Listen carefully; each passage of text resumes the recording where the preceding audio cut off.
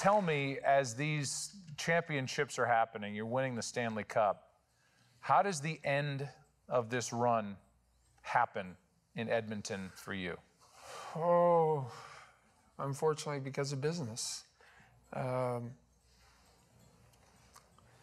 won our fourth Stanley Cup. It's kind of euphoria, obviously. I remember we got back to my apartment around 3:30 or 4 in the morning. That time, my fiance and my dad and my mom and a couple of friends. My mom was cooking bacon and eggs, and we were having some champagne and orange juice. And my dad said to me, you know, the Oilers are going to trade you. And I remember thinking, oh, come on.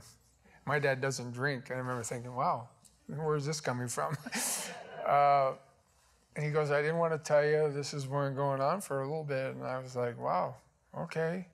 Sort of the rest is history. What is kind of unknown to people is that Peter and I sat down to try to negotiate a deal, because I was going to be an unrestricted free agent at the end of the year. You're talking about Peter Pocklington, the owner of the Oilers. And so it was a business decision. I decided not to resign, and he said, I can't let you not resign. I got to trade you, but you can decide wherever you want to go. So we narrowed down to 4 teams. It was, I think, Philadelphia, New York, LA, and Detroit. Became between Detroit and LA.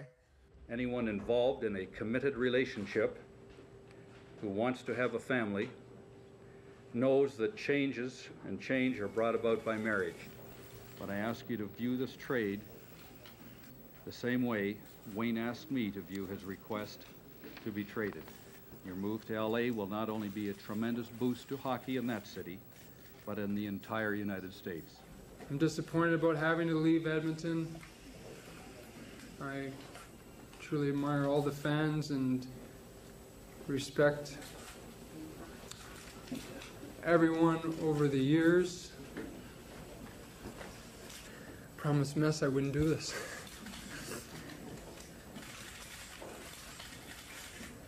But as I said, there comes a time when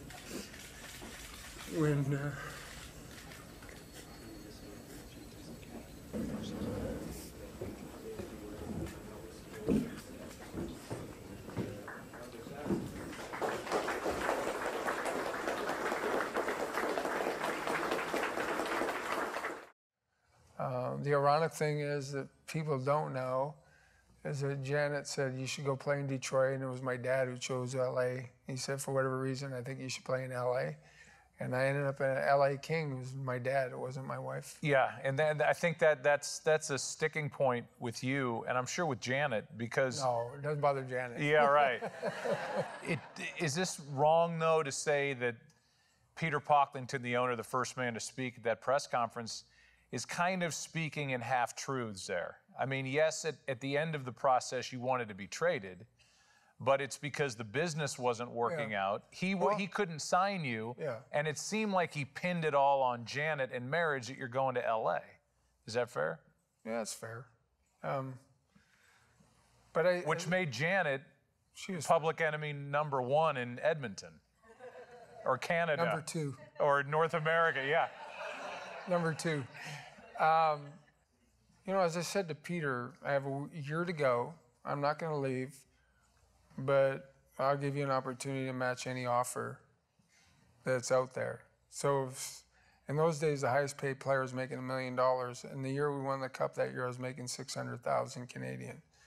I just said, you know what, I'm a salary cap for our team, and I need to not only treat this like a business for Wayne Gretzky, but I got to make Messier more money, I got to make Anderson more money, Fuhr more money.